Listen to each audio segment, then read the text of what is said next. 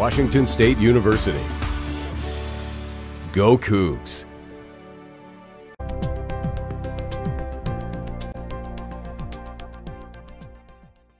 We're going to talk philosophy today. Not only hard information about what we actually use and deploy, but why we use it and what it means. Because that's a big chunk of how you can actually build these kinds of systems. And so today, we're going to talk about some sensor theory. This is something that you haven't necessarily got. Most of the time people say, use this sensor. Here you go, motion sensors is on or off. But there's more to it than that. There's a lot of things underneath. We're going to talk about models and the mental frameworks that we use and how that leads into digital frameworks, what AI and machine learning actually do. We're going to talk about the categories of sensing. What can we sense? What does it mean? What are the things that go on and what is possible with these frameworks? The examples of some choices that we make, what did we choose versus what are some other options out in the field, and various conclusions. And then I have about 20 more slides hiding behind that in case we have a lot of time, and we won't. So we'll see. So starting out, let's talk some theory. In their core essence, when you really say what is a sensor, they really do one thing. They sample. They look at the universe, they pull in one or more pieces of data about it, and you end up with a sample of it as it stands at that moment. Because even when you talk about cameras that, hey, I got a video of the last 10 seconds, it's made of what? Images. It's a whole series of frames, samples as they were. It's like taking a camera and just going at high speed. When you compress it, it all smears together, but in the start, it was a whole series of samples. And so what you're saying is the state of the universe was currently some value, X. And when you're doing that sampling, your sensor needs to follow some rules. They need to be good at this. You want it to be sensitive to the property you're trying to measure. So if, for example, you have a humidity sensor that doesn't read humidity, it's not a very good sensor. It then needs to be insensitive to other properties of the universe. So if I have a humidity sensor that does pull in humidity, but its value goes up and down when the wind blows, that's not necessarily a very good sensor. So it needs to be insensitive to other things as best as possible, and you can't influence the measured property. So when you actually take your sample, you don't want to change the state of the universe, because that's not very good. This is why quantum systems are very difficult to measure, because measuring them does change their state by definition, but we're not doing that. So in our case, if you measure the humidity, it shouldn't do something like spray a bunch of water in the room and change the humidity. It just should measure it. Now, in the base form, there's some basic issues here. Noise. When you do your sampling, for example, if you're measuring if someone's in the room and there's a person and your sensor says, yes, there's a person and there is a person, that is your true positive state. That is very correct. If it says there's no one in the room and there's no one there, that's good. That's your true negative. That's when it's false and false. The problem is if it says that there's a person in the room and there's no one there, it's a false positive. That is your type 1 error. It says there's someone there and there's no one around. And our sensors do that sometimes. Our motion detectors sometimes say motion and there's no motion, because what they're measuring isn't necessarily what you think. And we'll talk about that a little bit. This doesn't happen very often because they're pretty good, but it does happen. Kyoto's, the baseboard heaters are notorious for this. When they turn on, they generate this plume of heat. And our sensors are actually looking at thermal values. They're looking at changes in temperature.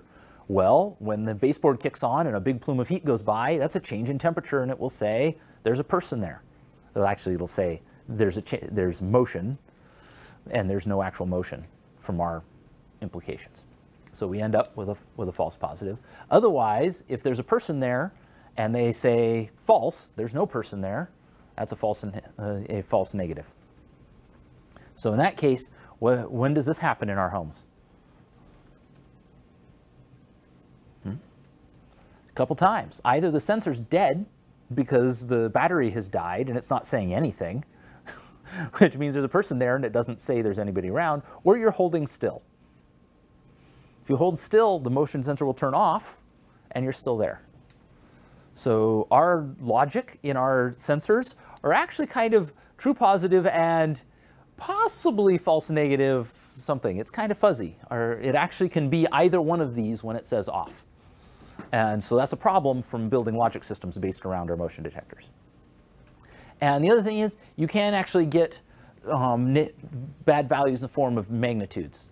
So a humidity sensor, if it says it's 50% humidity, but the room is actually 75, you're looking at how far off you are.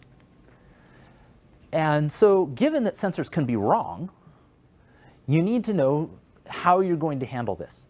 Because you're going to ask questions like, how are we going to validate to know how much they're wrong?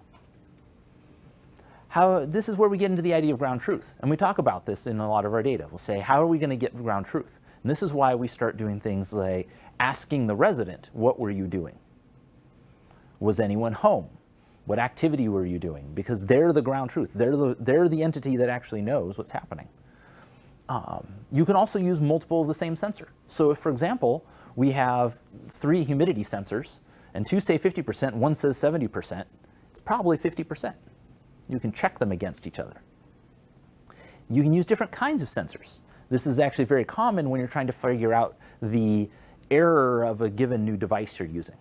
So if we bring in a new humidity sensor and we go to the lab of atmospheric processing and bring in one of their giant systems that do incredibly high accurate humidity sensing, and we run them both in the same room at the same time, you can see how off the new cheapo little $3 sensor we're using is compared to their $10,000 machine. And say, okay, well, the percentage is about this much, it's off. But we'll be able to know because we're cross-checking with a different kind of sensor. And that also leads into the higher resolution sensing, or especially in lab scenarios, where you can take it into a very controlled environment and test it in a place that you truly know. Altogether, there's a lot of ways sensors can be wrong. They can deviate in many ways. Just plain old sensitivity, just giving you the incorrect output. Those cheap sensors will do that. Things like even time crystals will do that. It'll be off by some percentage because it's just a low quality piece of hardware. The range of the sensor can be wrong.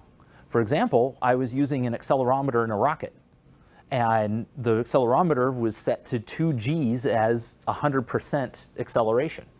Well, guess what? Rockets go higher than 2 Gs when they launch. We were doing about 12. So that sensor was unable to measure the full range of what the environment it was seeing it was in. I eventually had to dig down to the libraries and actually change the underlying driver to allow it to handle the full range. I was pretty pleased with myself in the end. But that was kind of fun. Bias, if your input's supposed to be 0, but it still outputs a value. So if humidity is supposed to be 0 and it gives you 5, then you know you're just plain old off. Your sensor will be off some amount. If your sensitivity is nonlinear, it actually, instead of being linear with the humidity, it's actually a curve with the humidity, you get nonlinear behaviors. If the environment is changing too quickly for the sensor to detect it, you can end up with dynamic errors because the rapid changes. If your sensor just drifts over time, for whatever reason, as it gets older, that can happen. Even if things are holding still, its value just drifts away. Accelerometers are bad for this. If you're using dead reckoning and there's just a little tiny error every time it samples, it can look like your robot is shifting across the room very slowly. You're drifting over time. You can just have plain old noise. This happens. The sensors just gives you the wrong data. You can get lag error by when the input is flopping back and forth.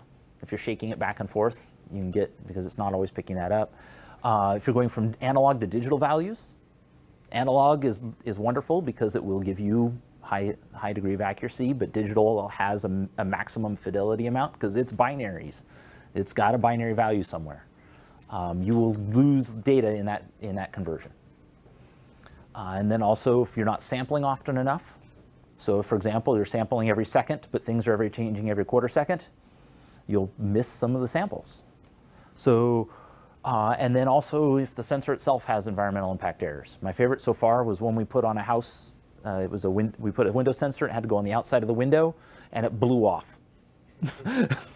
So it was not sensing the window. And that was an environmental issue. It's kind of a large scale one, but that's what can happen. You don't know what you're sensing. It was still talking to the network, it was just on the ground. Then we left it there for about 3 months. But it's okay. So given that you finally figure out how good your sensors are, get them in place, measure the right thing, be insensitive to everything else, handle all the possible kinds of error, and you get a sample, what does it mean? You have to interpret that data. There's different things it can mean. So if we get a temperature sensor and it says 40, what does that mean? Is that too hot? Is that too cold? Who thinks it's too cold? Okay, is it a hot number or is it a cold number? Anyone? There's no wrong answer here, because it depends entirely on whether you're in Fahrenheit, Celsius, or Kelvin. If it's in Kelvin, you're in trouble. Depends if you are in the room or not. But you need to be able to understand that units do matter, keeping track of that. What does that data sample really tell you? And understanding what you're looking at and what the sensor is going to output is important.